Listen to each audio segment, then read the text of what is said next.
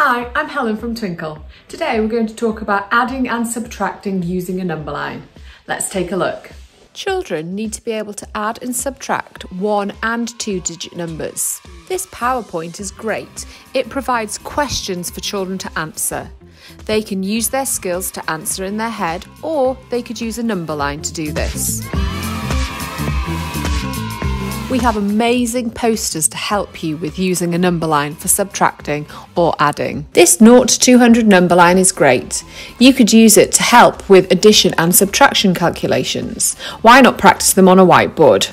Children need to be able to solve one-step problems that involve addition and subtraction. Being able to use a number line to do these sums is helpful.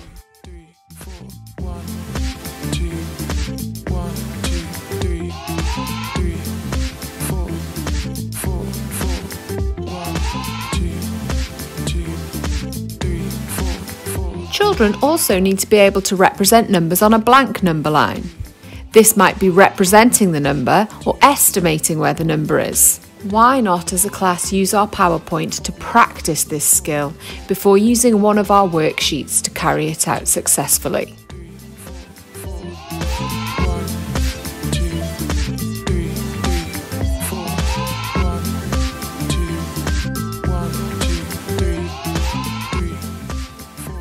I've just shown you some of our number line resources that can help with addition and subtraction.